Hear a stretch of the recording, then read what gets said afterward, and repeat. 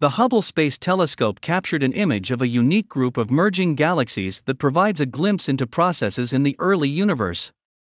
The 5 galaxies, known as the Hickson Compact Group, HCG40, are in the process of merging into a single entity, a process that will be complete roughly a billion years from now, Hubble officials said in a statement.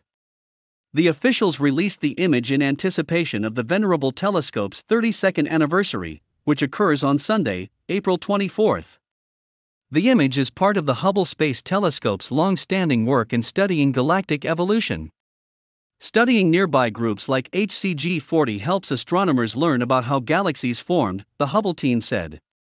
Tight groups like this, Hubble officials added, of HGC40, may have been more common in the early universe when they're superheated, infalling material may have fueled very energetic black holes called quasars. The group, located some 300 million light-years away from Earth, is very tightly packed into a region of space less than twice the diameter of the stellar disk of our own galaxy, the Milky Way. Although scientists have found more than 100 compact galaxy groups, according to the Hubble team, the configuration of HGC is rather unique as the galaxies are not part of a larger galaxy cluster, making them an interesting target for astronomers to study. How this configuration came into being is still a matter of debate.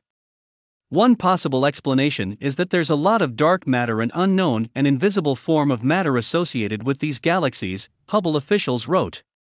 If they come close together, then the dark matter can form a big cloud within which the galaxies are orbiting.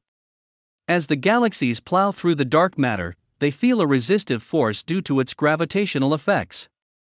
This slows their motion and makes the galaxies lose energy, so they fall together.